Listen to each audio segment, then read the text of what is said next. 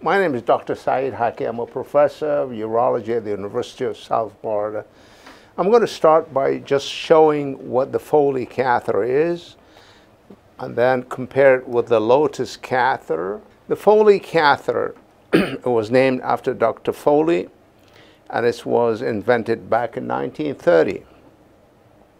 To activate the Foley catheter, first we have to lubricate this and put it in the urethra and to the bladder.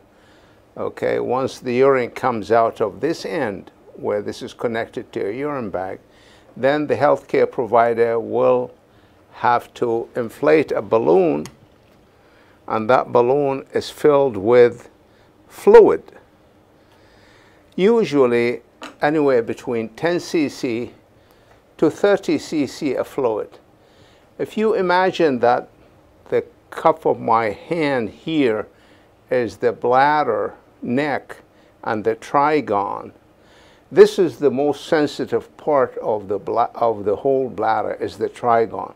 So here it is, sitting on it a balloon that is 1 gram for each, 1 cc is 1 gram, sitting on it, plus this catheter is 18 grams. So here is about anywhere between 38 to even 55 grams sitting on the trigone, the most sensitive part. Now then, if we look at the eyelet or the drainage side, which is right here, right on the top, way above the balloon, so there is always a pooling of urine around the catheter. We call it residual urine. This pooling is the major cause of CAUTI or catheter-associated urinary tract infection, anywhere between 20 to 50 cc. Also, the Foley catheter, fundamental difference from the Lotus catheter, it depends on the bladder neck for stability. So the bladder neck stabilizes the Foley in.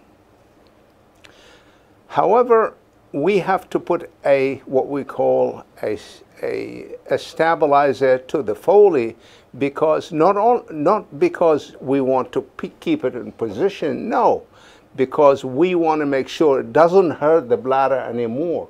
So the stabilizer for Foley is meant to protect the bladder neck, because this depends on the bladder neck. And this is the flaw of the Foley catheter. Not only you have a residual urine, the drainage is way up, you also have a balloon that is containing fluid that is not compressible. Now, accidental pull of the Foley catheter is not rare, it's common. If you do that, then you're going to tear the bladder neck, and in female, that will be translated into some kind of incontinence, stress incontinence, urge incontinence, or even total incontinence. This all depends on how much tear. Not only that, you get tear of the urethra, and there's bleeding. If the patient is on Plavix, the patient on aspirin or Coumadin, they bleed profusely. And of course there is pain. So pulling out the force to pull it out ranges between 20 pounds to 50 pounds. It depends on the balloon, the size of the Foley.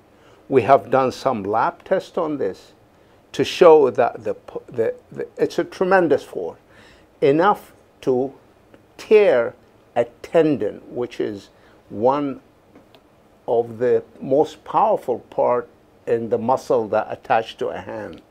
So when you pull it out, it's going to cause tremendous damage.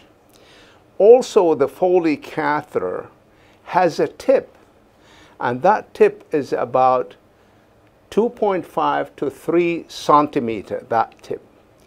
And the dome of the bladder sits on it, okay?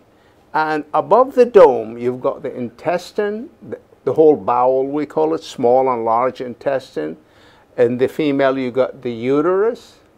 All this is, and the intra-abdominal pressure, pressurizing the bladder. Within 6 hours, you get redness at the dome of the bladder. And I have biopsied that redness, and the biopsy result come as acute and chronic inflammatory process at 6 hours in every single Foley catheter. There's not one that is excluded. So not only you have residual urine, you have also this tip causing irritation of the bladder. The first sensation for any human being to urinate normal is 50 cc. So if there is 50 cc in your bladder, then you will need to urge, go and have a pee. You want to go to the bathroom. If you're in a meeting, you tell your brain, hey, wait a minute, let's wait a little bit until it comes to a stage, 100, maybe 150 cc, and then your brain will say, oh no, you have to pee, otherwise you're going to wet this, whatever you are in now. So here we have 30 cc plus another 20 to 50 cc residual urine. So this Foley catheter will give you a constant urge to urinate. We call it bladder spasm. And we give ditropan, we give all kinds of medication to the patient to cool him down. So this is the Foley. Now then, to remove the Foley, you need another sterile syringe. And what you do, you go again and you aspirate the fluid, you put it in, okay, like that.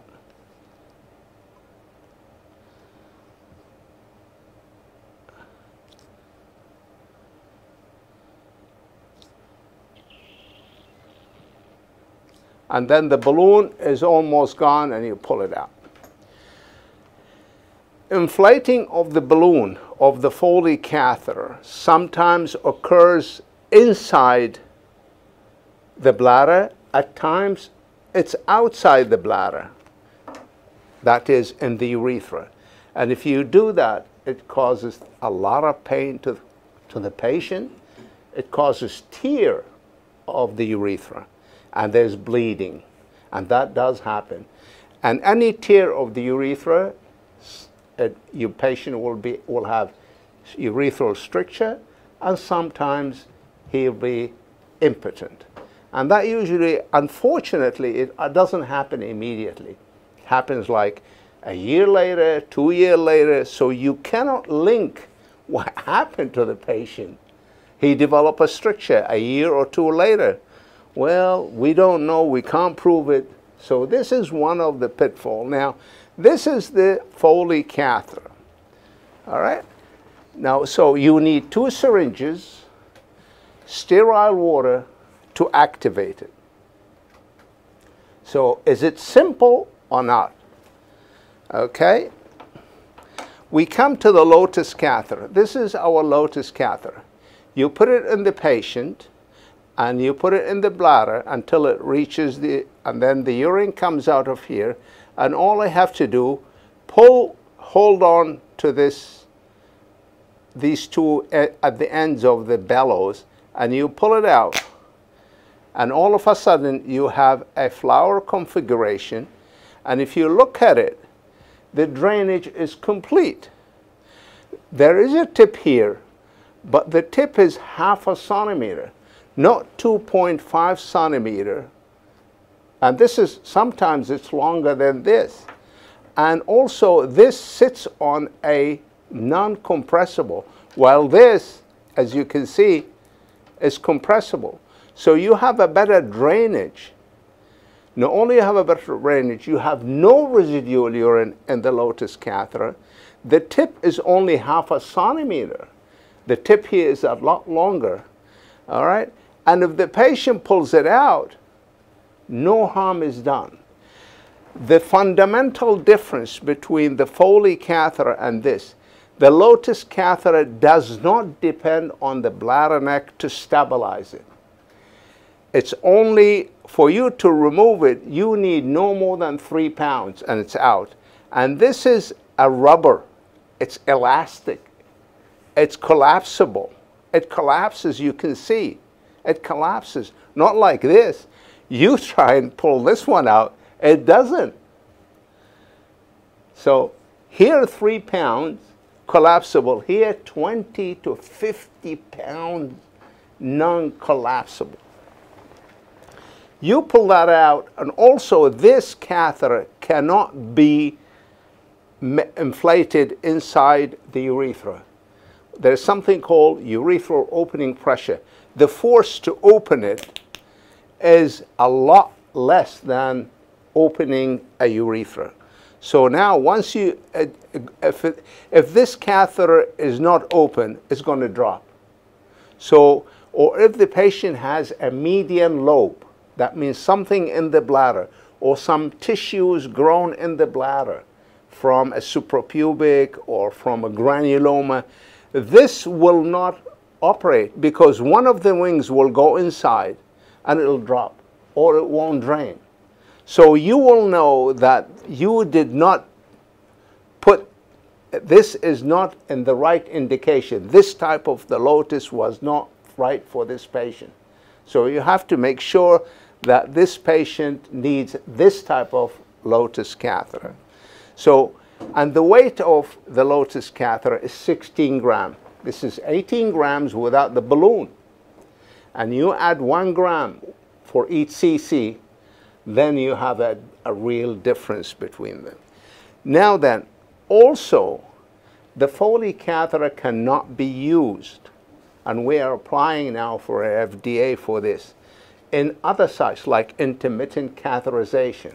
It cannot be used to drain the stomach in gastrostomy, or cannot be used to drain the suprapubic, or can be used also to do the kidneys. You can't do that with the Foley, you can do it with this. So it has other applications.